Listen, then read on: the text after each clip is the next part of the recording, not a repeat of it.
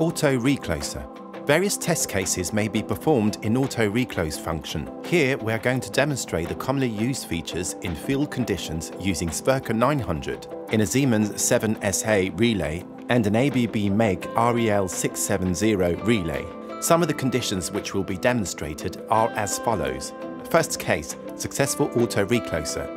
Second case, unsuccessful Auto Recloser, where a fault will be injected during the reclaim time. Third case, unsuccessful Auto Recloser, where the fault is persisting even after issuing the trip command to the circuit breaker fail condition.